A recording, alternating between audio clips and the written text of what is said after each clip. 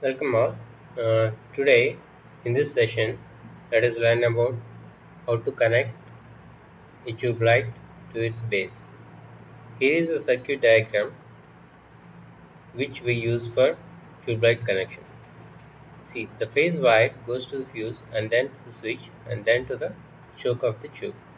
And the other end of the choke will straight away go to the one terminal of the tube light, and the other end of the tube light is going to go to the starter of the tube light, and the second end of the starter will go to the second terminal of the tube light. So all the components in the tube light are connected in series with each other. See, at this terminal bridge, we are going to connect the phase and neutral coming from the supply. So let us see how the connections are given. See, this is an electronic choke. In this electronic choke, the starter as well as the choke are embedded with each other. So all the four wires which are available to the terminals are given here. See, look here.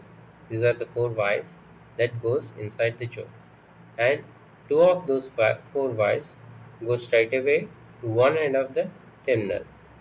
See, look, one terminal goes to the one point of the terminal, and the other wire goes to the other terminal of the other point of the terminal. See, the other two wires go to the second terminal of the tube light. So this is how the whole wiring is connected in series pattern. To test the healthiness of the tube light or the choke or the starter, we usually indulge in series test lamp testing. See, this is a series test lamp. When we connect the wires together, the series lamp glows. In a similar pattern, when we connect the two wires coming out of the series lamp to the terminals across the fluorescent tube, the filament glows. It's not that the whole bulb glows. Only the filament portion of the tube light is going to glow, and that indicates that that particular terminal of the tube light is healthy. Now, if we turn the tube light and test the other terminal also, if it glows, then both the terminals of the tube light are said to be in healthy condition.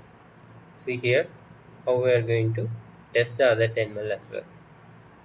We are going to connect one of the wires to one point of the terminal and other point to the other terminal. See, this is also glowing, so that means that this tube is in healthy condition.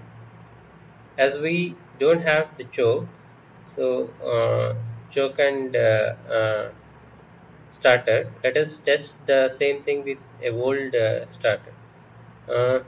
This starter has to be in flickering mode, but this starter is glowing the series lamp continuously. That means this starter has got a short circuit and this is faulty, so we shouldn't use this starter to the circuits.